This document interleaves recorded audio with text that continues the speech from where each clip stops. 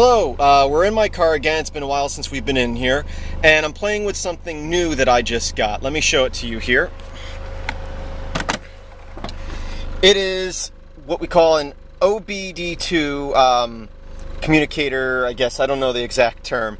And this little device here, which I bought for about $30 on Amazon, allows me to hook to my USB port on my computer and communicate with the computer in my car. It allows us to determine things like error codes, if you have any LEDs on your dash indicating errors, which I have had one that pops on and off for the last year or so on my car. My car has been running very rough. And it allows you to do a lot of other things, determine RPMs, engine temperature, a bunch of stuff. Basically anything that the car does, that computer keeps track of, and you can communicate and store that data and plot it out later on. Now, I just got this device in the mail maybe an hour, 45 minutes to an hour ago, and I haven't been able to do too much with it, but I want to share with you what I have learned so far. So real quick, let me minimize or open up a new terminal window at least, and put the camera down here. Make this a little bit bigger. We're going to go to CD dev, which is where our devices are, any hardware device on our computer. And I'm going to list TTY, and I'll hit tab a few times, and it lists out the stuff. And we're looking for one called TTY USB-0. Now you notice it's not there because I haven't plugged this in yet. Let me plug it in real quick. And right away, if I hit tab again, you'll see that the last item in this list is TTY USB-0. So Linux, built into the kernel, already has the drivers for this type of device, which is great, which means we can grab raw data. Now, there are applications out there, GUI applications. There's one that looks really nice called PYOBD. It's not in the repositories. I saw it online. It's a Python open source under a GPL code. Gives you a nice GUI interface with a lot of output. I installed that real quick just to give it a try, and I got an error, and I haven't gone back to it since, because really what I want to do, I want to create my own software just by grabbing data from the command line. The thing is, how do I communicate with this device? Well, let me plug the other half into my car, which will plug in right underneath your dash. Usually there'll be a little plastic thing that flips open, and then mine says OBD on it. The computers in cars changed, but at least in the United States, this device should work on any car that's been made since 1996, I believe, from what I've read. So I just plug that in there. And also note, on the back of it, it says, if I can get the camera to focus here on it, it says that the baud rate is 38400. That's important for when we're communicating with it through the computer. We need to tell it the baud rate, or else we're going to get like a bunch of gibberish. But even when you do it right, it kind of looks like gibberish if you don't know how to decode it, which we'll go over right now as well.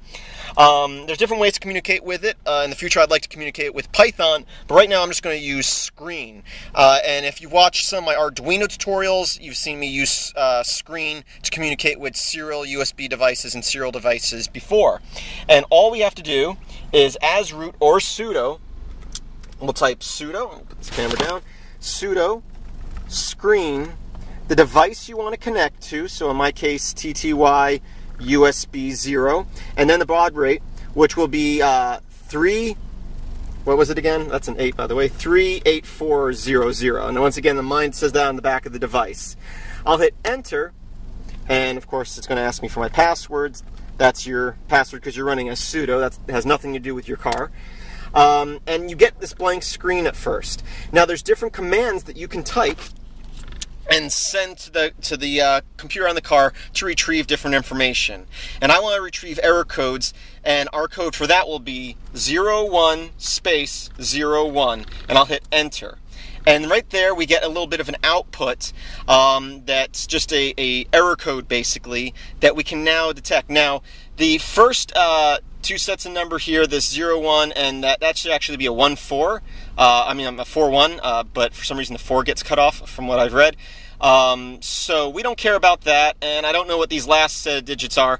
right now all we care about are these two sets of code right there, the 0107. Now, if we open up a web browser and we go to Google, we can search drawing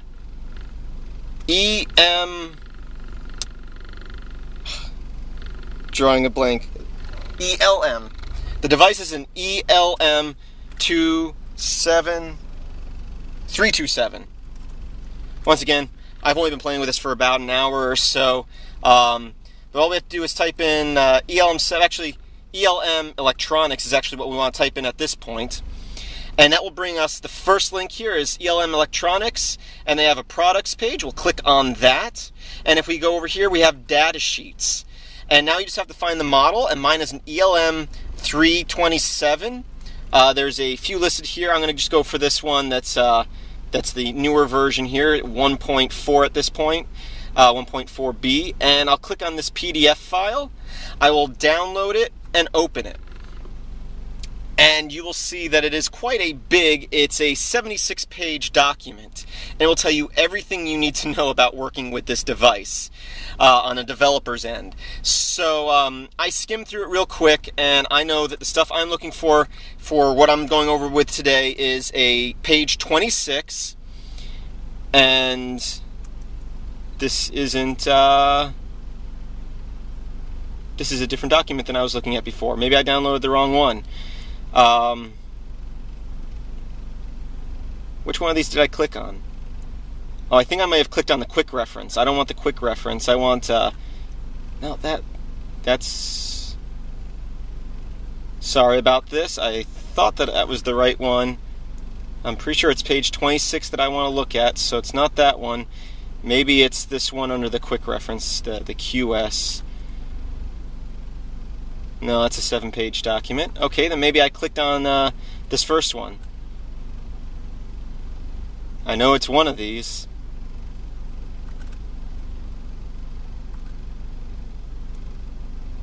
Oh, there we go. Open it up.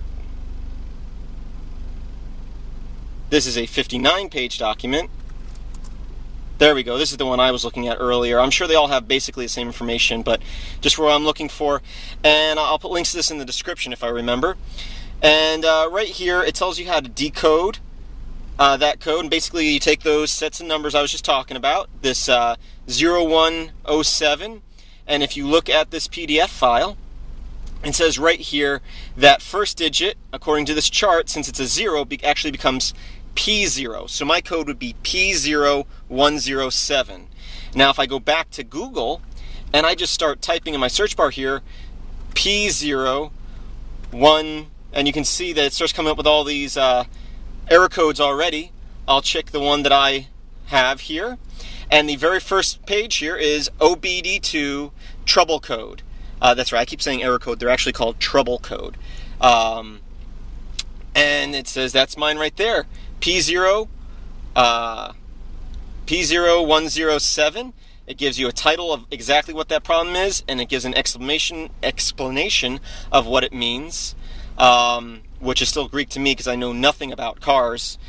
And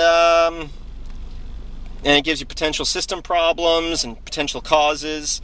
So that's our first look at this device. I've only had it for a short time now.